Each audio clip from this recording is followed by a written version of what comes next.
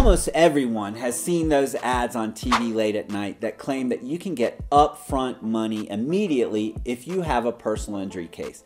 It sounds like a great deal. Free, easy money.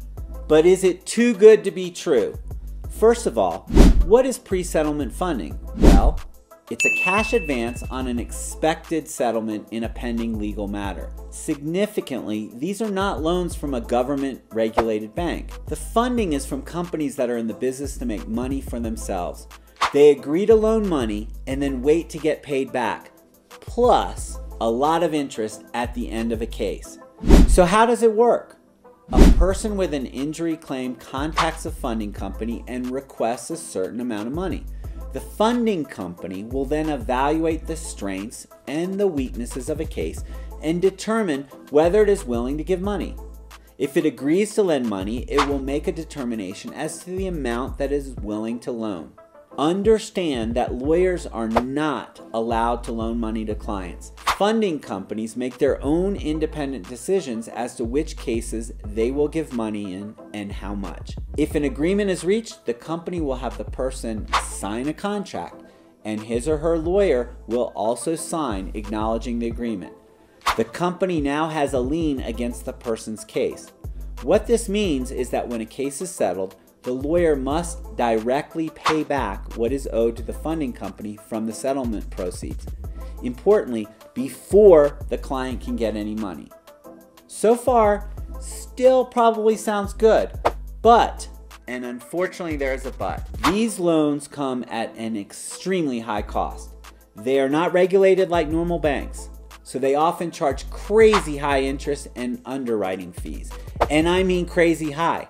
I have seen situations where someone borrows $5,000 and ends up having to pay back over $20,000 on the loan. In addition to high interest, many lenders have to pay a brokerage fee to a middleman, and of course the cost is passed on to the borrower. There are often charges for transaction fees for services like document preparation. So, ultimately, are these loans good or bad? Well, it depends on a person's individual situation. I tell my clients to avoid these loans if at all possible. You will be better off in the long run.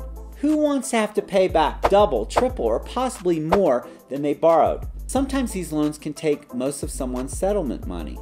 And in general, the longer that it takes to resolve a case, the more interest that accrues. And oftentimes a case can take a long time. I've seen situations where by the time a case settles, the borrower actually forgot that he or she had even borrowed money and is completely shocked at the amount owed. However, sometimes it is necessary, and I totally get it. A person could be injured and unable to work, but yet have to make car payments, rent payments, and put food on the table. I would only recommend taking one of these loans if you are desperate for money to pay for necessary things and you have no other source. I would caution that you take the smallest amount necessary, only use the money for necessary living expenses. Using that $500 loan to buy that nice TV could end up costing you $2,000 for a $500 TV. Hopefully this information was helpful. I'd appreciate if you would subscribe to my channel, click like, and share with friends. If you have any questions, leave me a comment or shoot me an email. And remember, if it's about you, then it is high stakes.